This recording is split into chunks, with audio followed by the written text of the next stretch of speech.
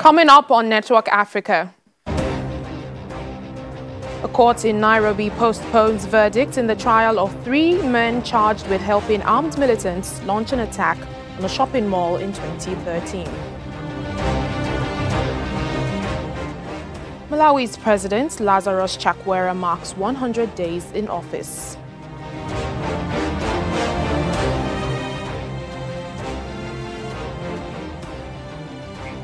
Plus, schools in Cameroon reopen with students expected to learn in shifts so as to ensure social distancing.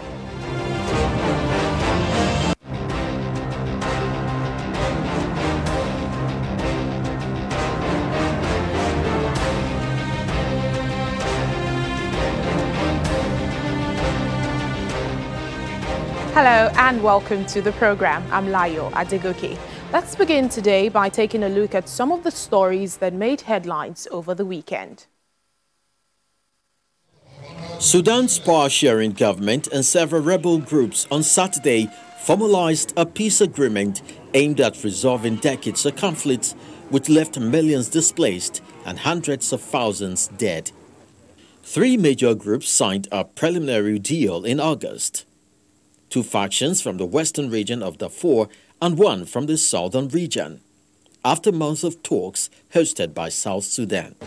I am therefore taking this opportunity to appeal to the international community in general and the Gulf Arab states in particular to make good on their pledges to support the implementation of the peace agreement in Sudan. Needs significant financial resources to rebuild the infrastructure destroyed by the war and floods, and more importantly, to address its glaring development disparities, which have always been at the root cause of its country. Sudan has been rocked by conflict for decades.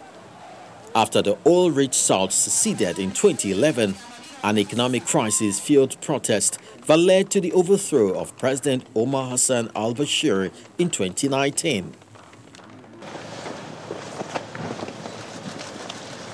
In Rwanda, Paul Rusesabagina, who was depicted as a hero in a Hollywood movie about Rwanda's 1994 genocide and now on trial for terrorism, was denied bail on Friday for a second time. Rusesabagina, a Belgian citizen who had been residing in the United States, was also denied bail last month, despite vowing not to try to escape from Rwanda during the trial, where he may face up to life imprisonment if convicted.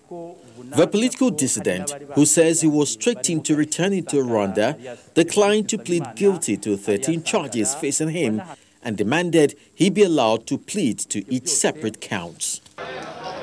Finally, Egypt on Saturday displaced dozens of coffins belonging to priests and clerks from the 26th dynasty nearly 2,500 years ago, with archaeologists saying tens more were found in the vast Saqqara necropolis just days ago. I'm very proud that this discovery of today, with 59 wooden coffins in perfect condition of preservation, was done by Egyptian mission and Egyptian hands. This discovery, the entire 59 wooden coffins, will be displayed in the Grand Egyptian Museum, the most famous museum, and it's the gift of the century.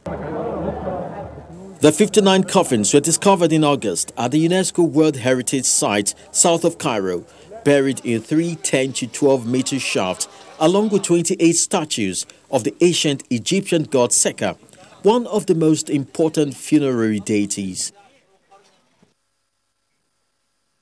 Some of our main stories now. A court in Kenya has delayed passing judgment in the case of 3 men charged with helping armed militants launch an attack on a shopping mall in the capital, Nairobi, in the year 2013. Magistrate Francis Andayi says that there are some sections in his ruling that has loose ends that needs to be tied up. He is expected to give his verdict tomorrow. At least 67 people died in the assault on the upmarket Westgate shopping complex. Somalia-based Islamist militants Al-Shabaab said they carried out that attack, and it's believed that all the attackers involved are dead. Over 140 witnesses testified in the case in which the accused persons denied conspiring to commit terrorism. Well, still in Kenya, the head of the country's police force has ordered the arrest of 2 lawmakers in connection with an outbreak of violence between rival political supporters that left 2 people dead and several others injured. Ndidi Nyoro and Alice Wahome are accused of hiring people to instigate clashes between supporters of President Uhuru Kenyatta and those backing his deputy, William Ruto. Police Chief Hilary Mutyambai has also ordered that vehicles hired to ferry the goons be tracked and detained to assist in the investigation. Supporters of President Kenyatta and those backing his deputy, Mr. Ruto, clashed outside a church in central Kenya. Well, let's get more on this story from a policy and governance expert, Vincent Kimosop. He joins us now from Nairobi. Hello, Mr. Vincent. Thank you so much for speaking to us on the program. You're welcome. How are you? I'm fine, thank you. Now, what more can you tell us about this clash between supporters of President Kenyatta and his deputy, William Ruto? You have to appreciate that we will be having a transition in Kenya in 2022 when the current president will have served his 2 constitutional terms. And so what we're having is really a succession, politicians jostling towards to succeed him. The president comes from the central part of the country, and they have worked with the deputy president in the current arrangement. And what has actually also brought a different dimension is that the president entered into partnership with the opposition, former opposition leader. So, and it seemed that partnership in the name of the handshake provided the opposition leader an opportunity to be one of the key challenges to succeed him in 2022. So basically, that's the political context. And then what you therefore see is politicians using violence as they try to position themselves and outwit one another. Now, with this clash, what does this say about the relationship between the president and his deputy? Their relationship is not good, and you don't need to be a skyrocket scientist to see clearly. For those who are living in Kenya, that the president, together with his deputy, their relationship, their bromance, that when they were campaigning in 2013. We call the dynamic duo, the digital duo. They used to wear same ties. All that now is water under the bridge. A new political dispensation is in the offing, and currently taking a dimension that others are mobilizing around what we call the Building Bridges Initiative, and the other formation is mobilizing, led by the president, by the deputy president.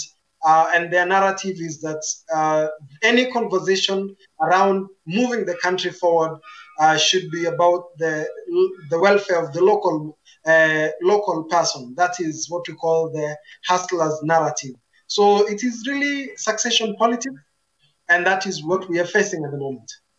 All right. Now, the police has ordered the arrest of 2 lawmakers in connection with the clashes. Have they been arrested? And what are the accused lawmakers saying about this allegation? Yes, the information I have is that from one has been arrested, Alice Wahome. That is the update I got online. And of course, they will politicize this to make the political capital out of it, by portraying that they are going through persecution and that it is because of their political decision to be associated with the deputy president, while those they were fighting against who violated with the establishment of the system have not been arrested. So wanting to project the police, that the police is being used for political ends, And that is the political narrative that is taking shape. All right then, Mr. Kimosop, just before I let you go, how are Kenyans reacting to the court's postponement of this verdict into the 2013 Western Gate Mall attack? Not much that you can talk about on the public reactions.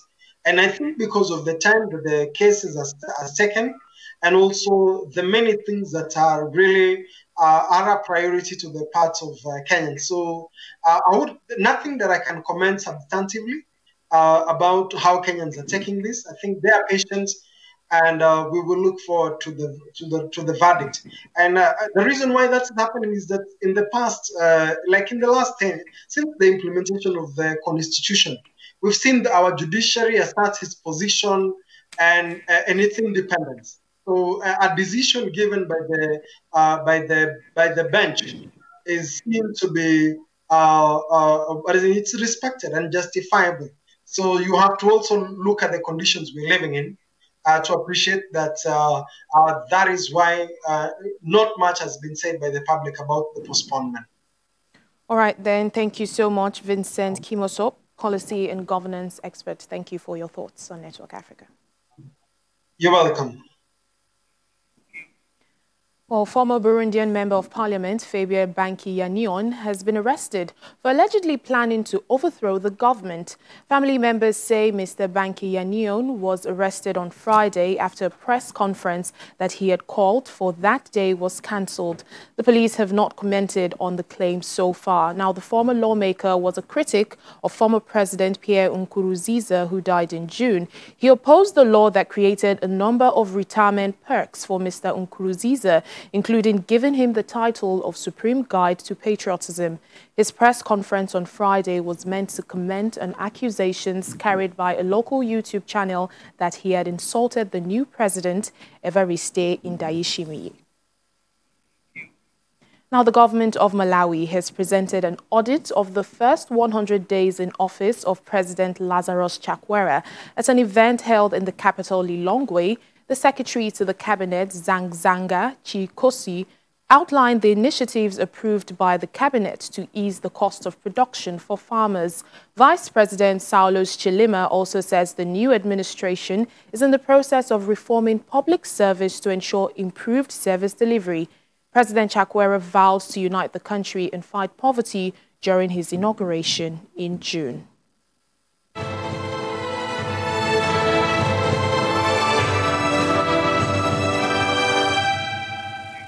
All schools in Cameroon have reopened, with students expected to learn in shifts in overcrowded schools so as to ensure social distancing. Some students will learn in the morning, while others will report to school in the afternoon. Only primary and secondary school students resume today, with universities set to reopen on the 15th of October. Now, the government has released guidelines to be followed to prevent the spread of COVID-19. All students, except those in classes 1 to 3, are expected to wear face masks. Hand washing points are also to be provided around the school premises. The schools were closed in March as part of measures aimed at combating the virus. Now, a group of Zambian miners held by their Chinese employer for 5 months as a safety measure against coronavirus have been released. Reports say their release on Sunday followed the intervention of a member of parliament. The miners had been held within the mine complex to prevent them from contracting the virus and infecting their Chinese supervisors. The Chinese managers are reported to have left the mine when a delegation of government officials arrived to release the miners. Till date, Zambia has confirmed more than 15,000 coronavirus cases and 333 deaths. You're watching Network Africa on Channels Television. Still ahead on the program. The COVID-19 crisis propels homeless Kenyan youth into becoming a rising R&B star. Please stay with us for more.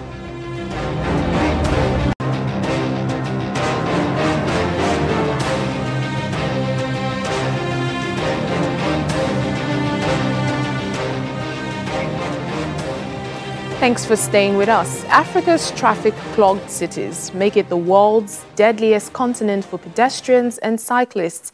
Now, that's according to the World Health Organization. However, that may soon change thanks to a generation of African cycling activists like Ivorian Andy Costa, who have been given a boost by the COVID-19 pandemic and the need to avoid crowded public transport. According to the World Health Organization, Africa's traffic-clogged streets make it the deadliest continent for pedestrians and cyclists. But a new generation of cycling activists like Andy Costa from Côte d'Ivoire thinks the momentum is now with them.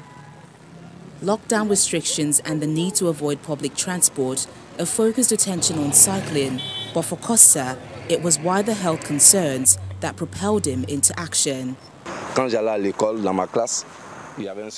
When I used to go to school, we just had one kid who was asthmatic in my class. Today, in our children's classes, 50% are ill with asthma. So it really demonstrates the negative impact the environment has on health of our children. Our environment is really polluted. Last month, after 10 years of campaigning, authorities told Costa he could help plan bike lane in part of the commercial capital, Abidjan. The mayor of the Plateau Central Business District said the lanes are part of the solution to make roads more fluid and improve health. You know, in developed countries, they are part of the solution to make roads more fluid. Even for health problems, they are part of the solution, and I think we should be doing it. The commune of Plateau is not a big commune in terms of surface area, so it would be good to start here. But Costa is not stopping at that victory. He says his aim is to change the perception that cycling is for the rural poor, and his organization, My Dream for Africa, make videos with celebrities such as soccer star Drogba. He started with Côte d'Ivoire, he says, but the vision is to make the whole continent more cyclable.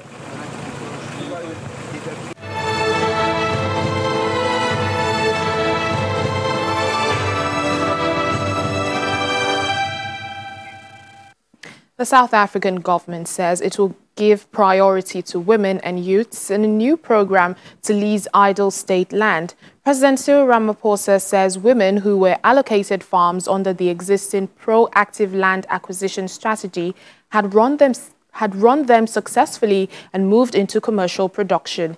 He adds that it is important to ensure land leased for farming is used for that purpose and that farmers are supported to boost production. The new reforms will see 700,000 hectares of underutilized or vacant state land given to farmers. Now, South Africa's Congress of South African Trade Union, COSATU, is calling for all workers across the country to stay at home in support of what they call the National Socio-Economic Strike this week. While the strike action will primarily focus on the wage dispute, the Federation also wants President Cyril Ramaphosa to speed up prosecutions of corrupt individuals. The Labour leaders had threatened, and now it's all coming to a head. They say they're mindful of COVID-19, and so the strike has been adapted to fit safety measures required. The Congress of South African Trade Unions, COSATU, an umbrella body, is encouraging workers to exercise their right to challenge and contest what they called a rigged economic system. The workers need to unite in defending jobs, fighting corruption, as well as shortcoming of the law enforcement agencies in fighting corruption and gender-based violence. We need to fearlessly express our determination to protect the integrity of collective bargaining and to resist all attempts by employers to undermine it. The workers are to implement the work to rule principle, a form of protest in which employees do exactly what is stated in their contracts and nothing more, as a means to slow down production. The work to rule campaign. In other words, because we know that there's a chronic shortage of the public servants in the various departments, workers are going to work only for that which they are employed officially to do. No going of extra mile, no doubling up. As I've made an example on Friday, that you have nurses that are doubling up as porters or doubling up as cleaners. We're saying not again shall that happen when There's no incentive that recognizes the fact that these workers are doubling up. In other cases, people are going to protest. In other, people are saying they're going to be leading some small marches. In other areas, people are saying they're going to be doing a motorcade. So they are going to be driving slowly, arriving there, handing over the memorandum. Then the intention is to just make a symbolic thing that this thing must be tackled at all cost. About 1.3 million workers began a work go-slow from lunchtime on Monday, and the strike is expected to come to a head on Wednesday, the 7th of October 2020, when unions will embark on a full-blown national strike if no compromise is reached. The COVID-19 crisis has propelled a once homeless Kenyan youth to become a rising R&B star in his country. After a stranger heard his voice and recorded him in March, the start of Kenya's lockdown, Kenyan R&B artist Ray G's life began to transform. For most of the past 3 years, up-and-coming Kenyan R&B artist Raymond Ndungu Jane slept under a bridge at the edge of Nairobi's Uhuru Park. Since becoming homeless after a family tragedy at the age of 12, he scraped an existence from informal work and the generosity of passers-by. Things were stable enough this year for Ndungu Jane, who performs as Ray G, to be in the mood to sing for his friends. In March, a clip of him crooning a Justin Bieber cover went viral across social media, just as the start of the lockdown pushed Kenyans to spend even more time online.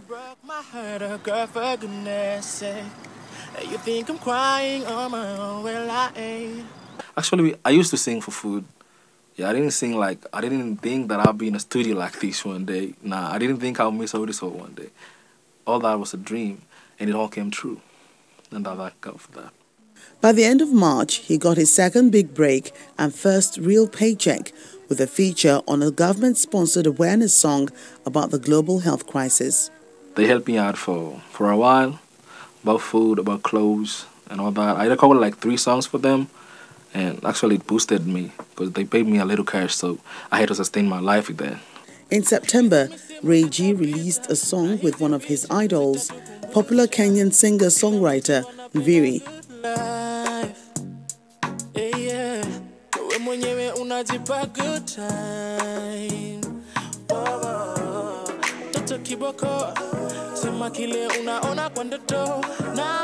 With those proceeds and help from producers with whom he now works, Ray G moved into his first apartment and invited 2 of his friends from the streets to join him.